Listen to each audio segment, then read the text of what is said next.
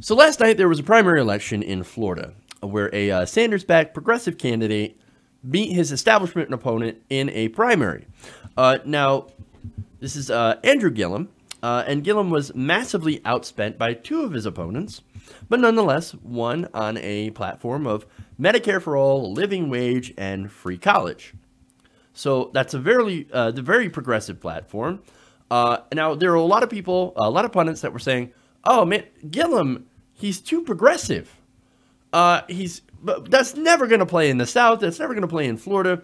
That is a purple state. We're going to have to go to the center. We're going to have to run to the center in order to win against who is now the Republican candidate that's going to be running for the Republican Party. Now, that person, of course, is Ron DeSantis. Now, Ron DeSantis is a big Trump guy. Okay. So now Andrew Gillum won his primary and might actually become Florida's first black progressive governor. That is awesome. Now, DeSantis, again, Trump guy, right? So this is really the first contest that you're going to see where you have a Bernie-backed candidate versus a Trump-backed candidate. So you're kind of going to get to see how Trumpism plays out against Bernieism. So this is going to be a very important race coming up. Now, DeSantis, if you can remember, he released a bizarre ad that featured him teaching his young daughter to build the wall. So that just shows you, right? And to show you the level of Trump support or support that he has from Donald Trump, I'm going to give you a tweet here. He said, not only did Congressman Ron DeSantis easily win in the Republican primary, but his opponent in November is his biggest dream, a failed socialist mayor named Andrew Gillum, who has allowed crime and many other problems to flourish in his city. This is not what Florida wants or needs. So that's Donald Trump, right? Now, DeSantis, as I said, echoed the president, but also said something that's gotten him into a little bit of hot water. We're going to go to that right now. Well, look, I mean, Florida elections are always competitive, and this is a guy who, although he's much too liberal for Florida, I think he's got huge problems with how he's governed Tallahassee. He is an articulate spokesman for those far left views, and he's a charismatic candidate. And I watched those Democrat debates. None of that was my cup of tea, but I mean, he performed better than the other people there. So we've got to work hard to make sure that we continue Florida going in a good direction. Let's build off the success we've had on Governor Scott. The last thing we need to do is to monkey this up by trying to embrace a socialist agenda with huge tax increases and bankrupting the state. That is not going to work. That's not going to be good for Florida. Ooh, okay. Hey, man, the last thing we need to do is to monkey this one up. Hey, voters, don't monkey it up. Now you could say, come on, dude, look. That's just a saying, okay? It's a saying. It's been around forever. I've heard it when I was younger. So look, it's not racist, guys. You guys are just stretching, you libtards. We used to say this in the 50s and 60s, right? I've seen that argument. Well, for one, it's not the 50s and 60s anymore, right? And back in those times, racist things were more widely accepted. But really, what seals this as, in my opinion, racist, is what he was saying before. Oh, no, he's very articulate. He speaks very well. Why bring that up? Is there any reason that he wouldn't speak well? Okay, look, we do have a president that speaks at a 4th grade level. But nobody brings up when he says something or when, a white person speaks really well, speaks eloquently. Nobody seems to bring that up. But when it comes to an African-American, well, suddenly... Oh no, he's very articulate. I listen to his debates, and he's good at talking. Why bring that up? Why bring that up? To me, that's an incredibly huge dog whistle. Both of those things are obviously saying, well, don't monkey it up by voting for the black guy, and then says, oh, but he's a socialist, so we don't need socialism here in Florida. But no, dude.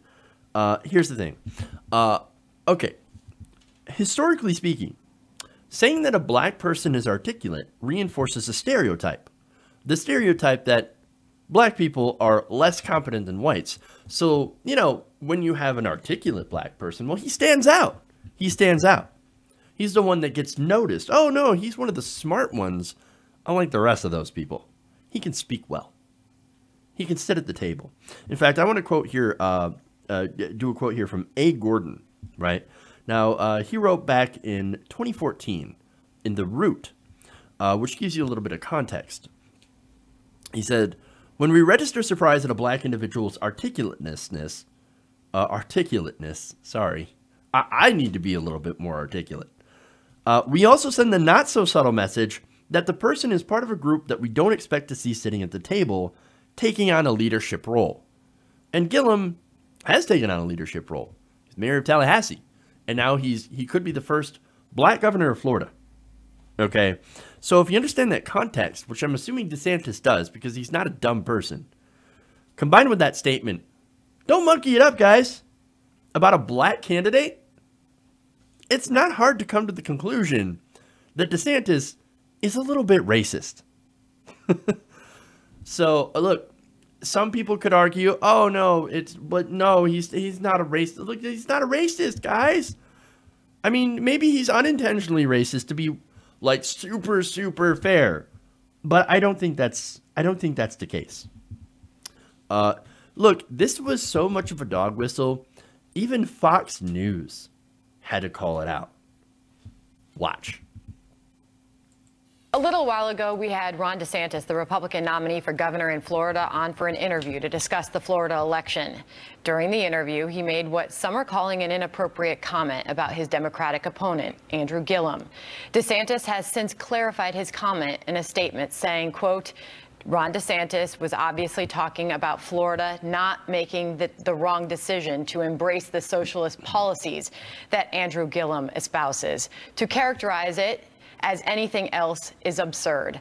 Florida's economy has been on the move for the last 8 years, and the last thing we need is a far-left Democrat trying to stop our success. We do not condone this language and wanted to make our viewers aware that he has since clarified his statement. Oh, no, so we don't condone that language, but don't worry, DeSantis clarified. Oh, no, me, racist? That's absurd. I just gave you a gigantic dog whistle, 2 of them, saying that, oh, no, he's an articulate black. And, hey, Florida voters, don't monkey it up by voting for this guy. 2 big dog whistles. But no, I'm going to clarify. That's absurd. Oh, no. Oh, no. Look, man, he's definitely reinforcing stereotypes. And look, here's the thing. Even with his so-called clarification, and say, no, I didn't, no, me, racist, what are you talking about? No, of course not. That's absurd. It's a non-apology, and more importantly, to his voters, the message has already been delivered. Hey everybody, thanks for watching this video. If you want to see more like this, please hit the subscribe button below.